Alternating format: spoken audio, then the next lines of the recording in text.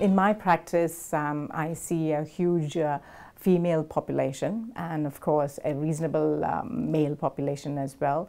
And when it comes to problems related to sexual health, it's commonly when they come in, they have some form of symptoms or signs, and which is quite devastating for them, because then they are naturally extremely worried, and usually it's something to do with a pain or a rash or a discharge or bleeding, which they have no idea what's happening. And because of the health literacy and the beliefs that my population of patients have, obviously they think that this is some kind of a very serious problem, and they come to me wanting some answers. And most of the time when they come, it's after pondering about it for a few weeks or something like that, when they have actually been so stressed out, and then ultimately they have no choice but come in and talk to me about it. So those are the kind of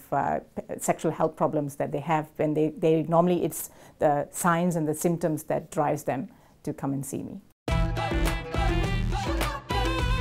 Usually it's due to the reason for visit, and it gets integrated in part and parcel of the consultation. For example, when someone comes in beginning a new relationship and would like to request for a proper health checkup, or for example, when somebody wants to talk about contraception, starting on contraception, it's always discussed about this, is always discussed. And of course, in specific groups of patients who are planning a pregnancy, who are pregnant, we naturally do a STI check for patients with who are planning a pregnancy or who are pregnant. And of course, if the patient themselves would like to have a STI check, it's always done. The most important thing is, please treat this like any other problem that you would go to your GP for. We are there to help you. We are extremely accessible. We are non-judgmental, and we are highly confidential. And more than that, we would know how to help you. And if you do need further help, we know where to send you.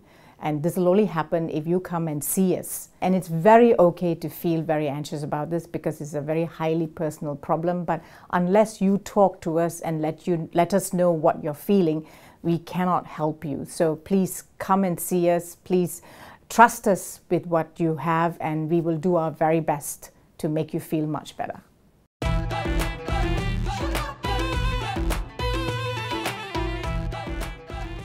I think it's great that you are doing your own research, but I would seriously suggest that you go for some really credible websites.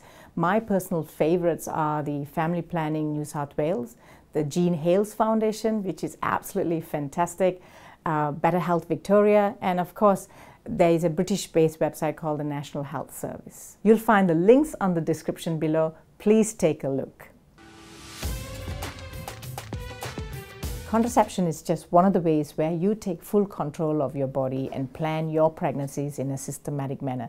And naturally, your first port of call would be your family-friendly GP, who will provide you with great trusted advice, and the family planning services, and of course the sexual health clinic.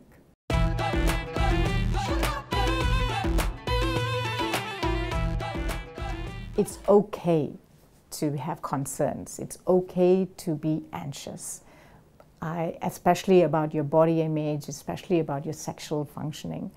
I really would like to advise you to go and see your GP, who will be able to help you on that, and who will also be able to put you in touch with professionals like a sex therapist, who will be able to help you further.